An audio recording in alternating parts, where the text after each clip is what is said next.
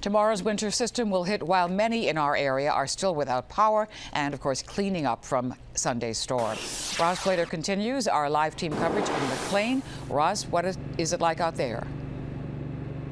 Well, right now, Maureen, there are 13,800 homes in Northern Virginia without power, but that is down significantly from the 135,000 earlier at the start of the day. If you look just behind me here up the hill, some Dominion power crews are still at work trying to get power back on in this McLean neighborhood, but now it's a race against time for them. They're trying to stay ahead of that next round of storms.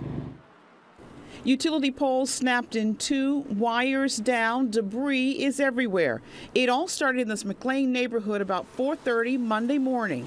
Tree fell at the end of the street and blocked the entire street, took down one power pole, which then took down another, which took down the third.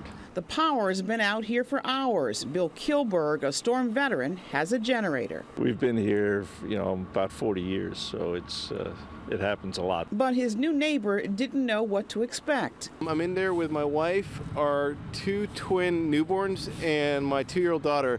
And what's keeping us all warm and toasty in there is we've got a wood-burning stove. Power crews all over the area have been hard at work trying to get the lights back on after a winter storm that first brought snow, then rain, then the ice that brought down trees.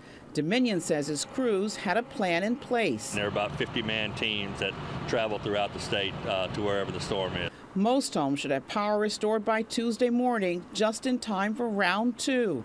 It's that new front that has the neighborhood worried. That's a concern. At some point, I run out of fuel for my generator. I was hoping to get power up just in time before the new storm comes in. We're told those crews will continue working through the night as long as they can do so safely. For now, we're live in McLean. I'm Ross Plater, ABC 7 News.